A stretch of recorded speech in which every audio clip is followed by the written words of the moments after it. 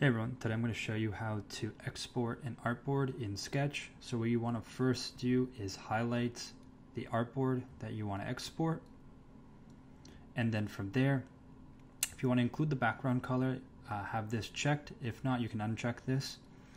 And then here you can play around with which size you want the artboard to be exported. I typically do around 3 or 4x if I'm using an artboard for something on YouTube, for example.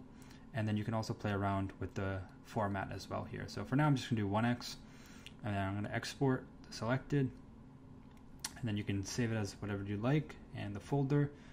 And then from here, you can click save. And then if we go to our downloads, you can now see the exported artboard. Thanks for watching.